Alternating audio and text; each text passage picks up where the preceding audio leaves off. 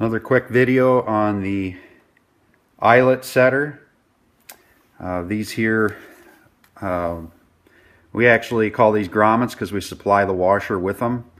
Eyelets are actually something that does not include a washer. We do not carry the eyelet. The grommet gives you a much better set because you've got this little washer you can put on there. And basically what you do is you punch your hole like so.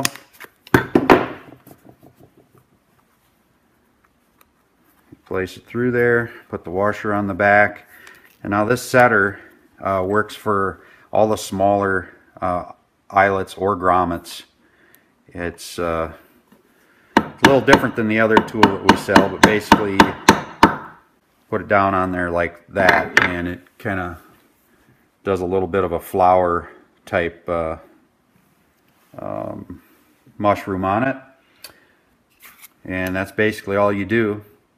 When you're setting that, if you're pounding it too hard, you want to be careful that you don't smash the nice side of the grommet. One thing you can do there is you could lay another piece of leather underneath of it like that, and then when you're pounding, it's not going to damage your grommet.